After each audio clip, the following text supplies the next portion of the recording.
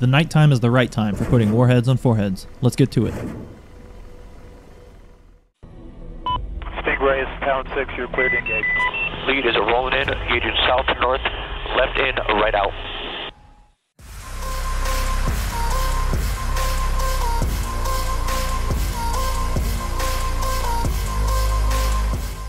The following video is for entertainment purposes only. There will be no specific discussion about ranges, technical data, or aircraft survivability equipment, otherwise known as ASE. Questions of this nature will not be answered, and discussions will be deleted. Thanks. Alright guys, welcome back aboard the AH-64D, and we're going to get set up for night operations. And the first thing that we're going to take a look at is our lighting control panel. So we're in the back seat, pilot seat of the aircraft, and we're going to look down here at the pilot lighting control panel. You can see there we've got the external lights in a row, and then the internal lights in a row. So we'll take a look at the external lights first. Alright, we're going to start there at the bottom. You can see it's kind of written on the side there. It says anti-collision. And this is our anti-collision lights on the outside. We've got white, off, and red. And as you can see, by changing to the white, we turn on the white anti-collision lights, which will be flashing intermittently on the left and right. And then on down, we can do the red anti-collision lights. Center position is off. Alright, just above that is the formation lights, and this is a dial. And we'll take a look outside. We typically call these the slime lights. And these are used for mainly NVG operations. They show up really good on light amplification goggles. Alright, just above that, the last external lights we've got is our nav lights or position lights. And you can see that we've got a 3-position switch: bright, off, and dim.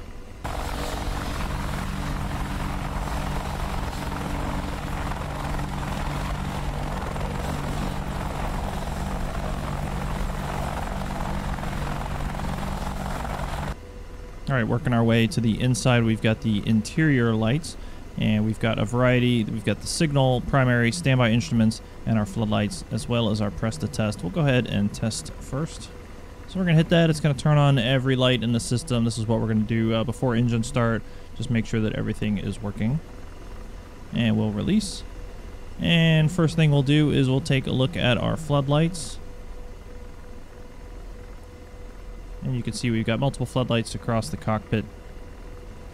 We have our primary lights, our signal lights, which will be for instance, our master caution, and our standby instruments.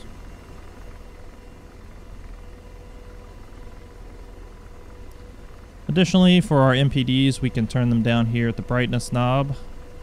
And if we do have any video or map showing, we can turn that down on the video. For the UFD, we've got a brightness knob. And for our CMOS control panel, we have a lamp. For our HMD, we've got this video panel here in the front left of the pilot's cockpit, and we can turn down our symbology brightness here. And in the front seat, we also have a lighting control panel, but only for the interior lights. The front seater does not have access to the external lights. And he can make the same adjustments as we did in the back. And for our HMD symbology, it is here on the TDAC.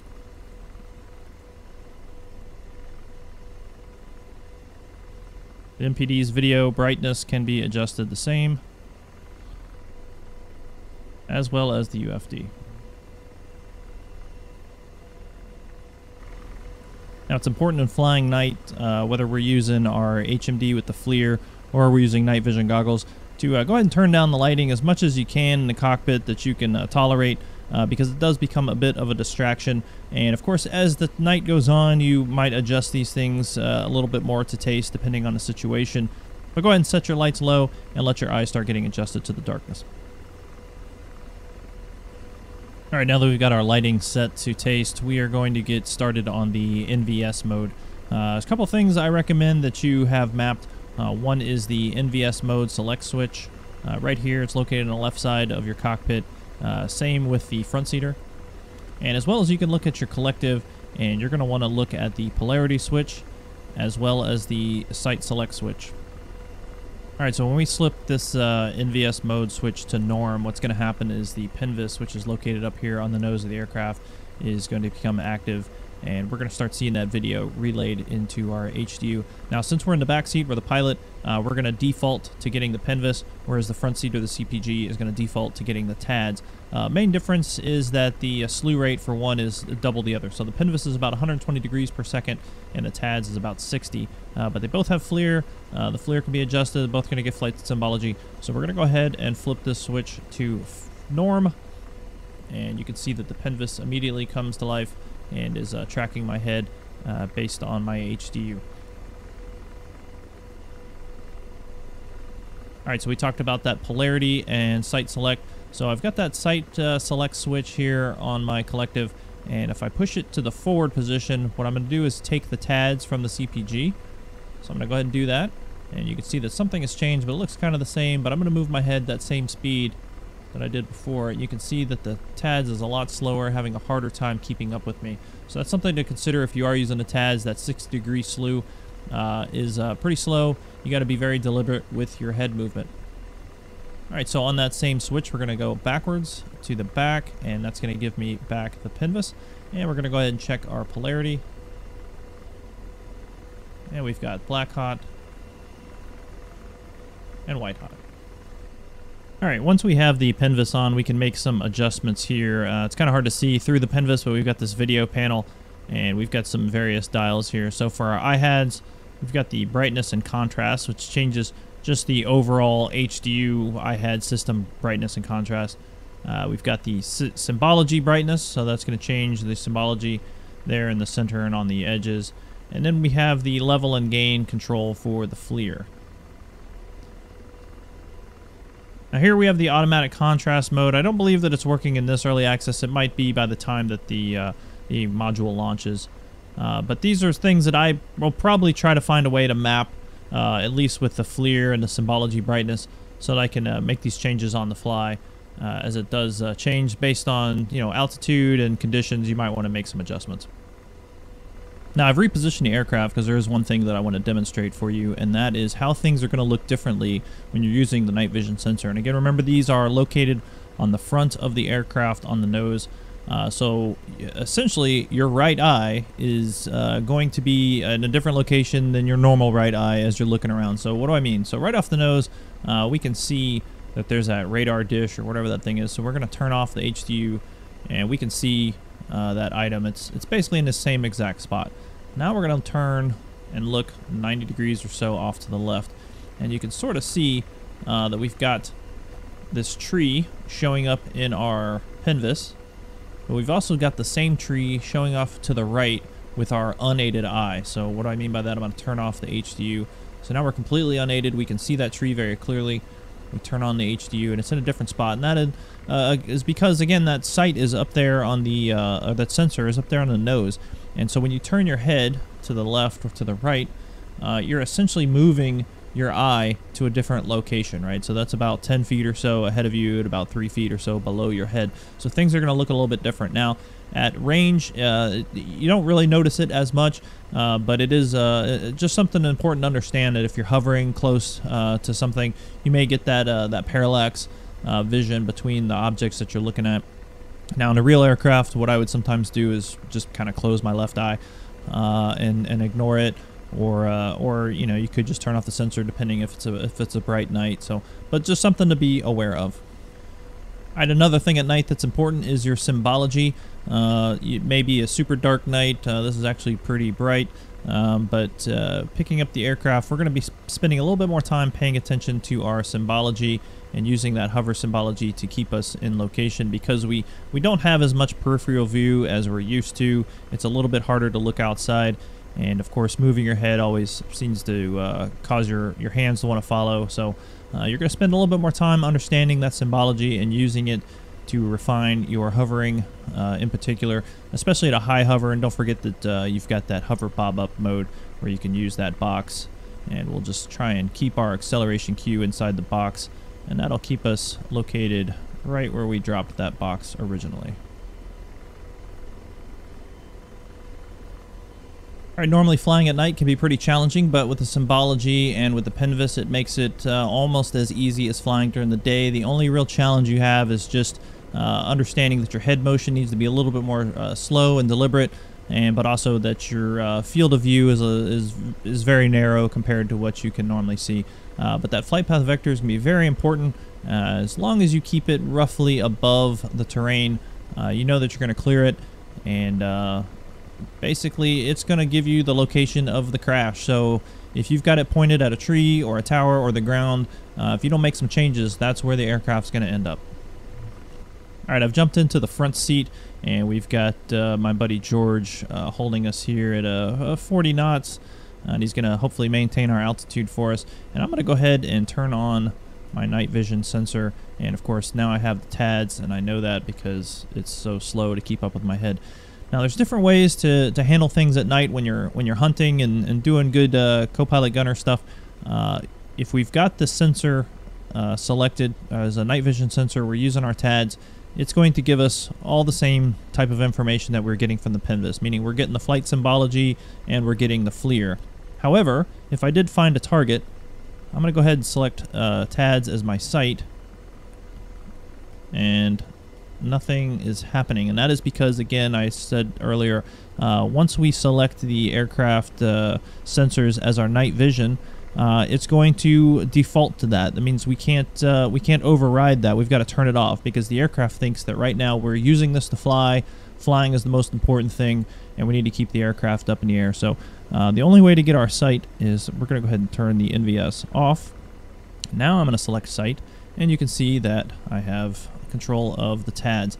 So different ways that we can be looking around as the co-pilot gunner. We can be using the thumb force controller just like I am now. So now I am moving the TADS around. You can see instead of the flight symbology, I now have the weapon symbology. So I can start looking around for targets this way, or I can sort of cheat the system. I can go over here to my acquisition, set my gunner's helmet sight as acquisition, and I'm going to hit the slave button.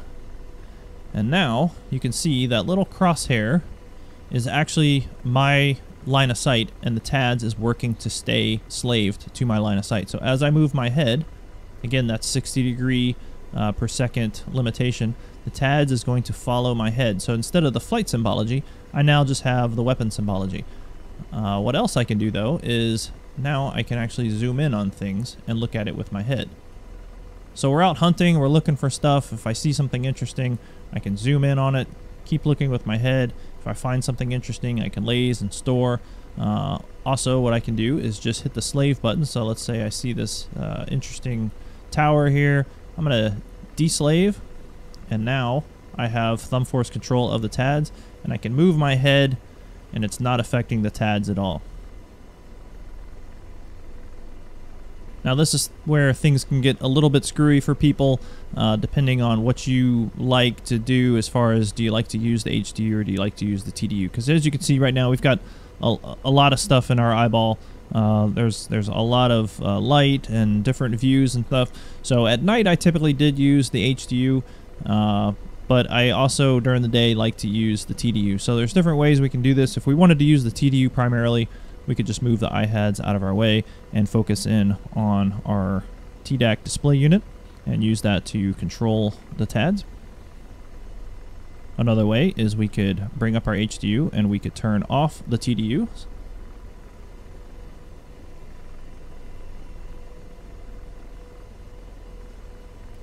Or we can leave the TDU on, put it on night mode, and just mess with the brightness and turn it down a little bit.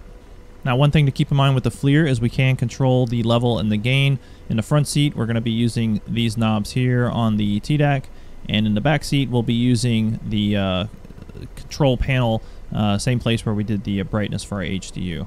All right, so we're in the back seat, and down here at the video, we can turn down the IHADS brightness and contrast, but we can also turn down the FLIR level and gain. Now typically you're going to set these before you take off to something that's acceptable, and then after a while in the flight your eyes are going to start to adjust to the color change, and you'll probably mess with those just a little bit more, particularly for a long flight. So don't be afraid to go back and kind of mess with those settings as well until you get the perfect picture. Also, since it's FLIR, there's one other option we can have that's on our collective, and that is to change the polarity of the FLIR. so we can change to black hot, and white hot. And again, this is to your taste. I know some guys like to fly with white hot and hunt with black hot, or vice versa. So, you know, whatever works for you. And of course, in certain environments, sometimes the black hot works better than the white hot, and vice versa. All right, and the last thing that we'll cover is how the PNVIS can be used. So you'll notice that I can actually look down through the aircraft right now. And it can be a little disconcerting if you've got all your lights up real bright like I do right now. This is another reason that we want to turn them down in flight. But you can see that my flight path vector, we're just going to put it down here on the ground, and we've got a pretty steep approach right now. If I turned off my HDU, I can't even see where I'm going. And I've turned the HDU back on, and I can see right where I'm going. I can control my descent. And this is a technique that Apache pilots will even use during the day. There's nothing stopping you from turning on the FLIR. And if things get a little bit crazy, I used to just kind of squint my left eye and close it and then just focus on the screen. But again, turning down your lights will help with this, and just taking it slow and steady. Use that flight path vector to tell you where you're going. And we've got our saturation back into the hover mode, and we'll go ahead and land.